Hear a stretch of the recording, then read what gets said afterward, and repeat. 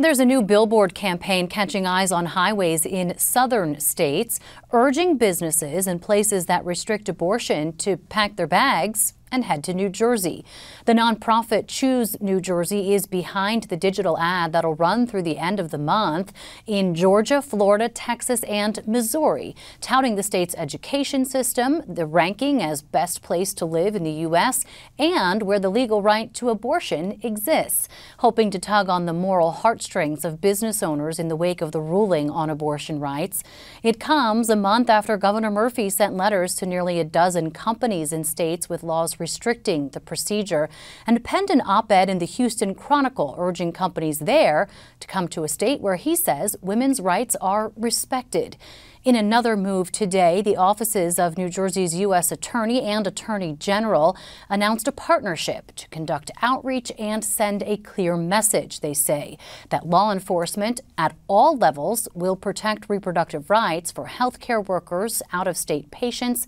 and health providers. Protecting the rights to choose means protecting the patients, their providers, and the places that they turn to from the threat of harm. The state and federal partnership that we're announcing is absolutely critical to protecting abortion rights and is a model for how state and federal authorities across the country can work together to protect the rights of their residents.